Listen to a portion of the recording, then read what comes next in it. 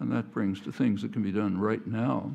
As I'm sure you know, there's a campaign on campus, I think student-led mostly, to divest from fossil fuels. Personally, I think that's a very good idea. I know the counter-arguments, and I think we can accept the counter-arguments as accurate. There's no reason to reject them. They're accurate, but the problem is they're irrelevant.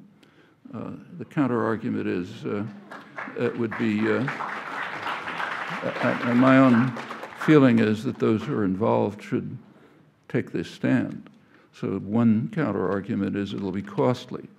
But if MIT as an institution tells the world we're not going to stop the race to the precipice because it might cost us, what are we telling people?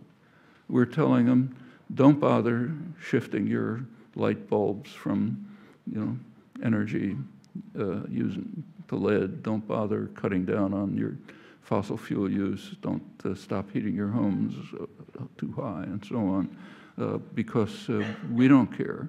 We're not going to accept anything, any cost to us, so why should you accept any cost to you? That's basically telling people, let's race to the precipice faster. Another argument is that if MIT doesn't invest, somebody else will, which is perfectly true and totally irrelevant. The purpose of divestment is not to injure ExxonMobil. They're not going to care. It's to it's symbolic, it's educational. It's telling the world that this institution, which is does have a reputation and should live up to it as being a center of science, understanding, moral integrity, and so on. We're telling the world, look, you better pay attention to this. It's very significant and important.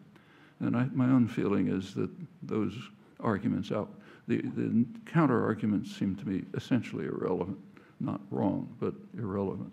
And I think it's one of many important steps that have to be taken, and urgently, if we're to survive, which is by no means a certainty.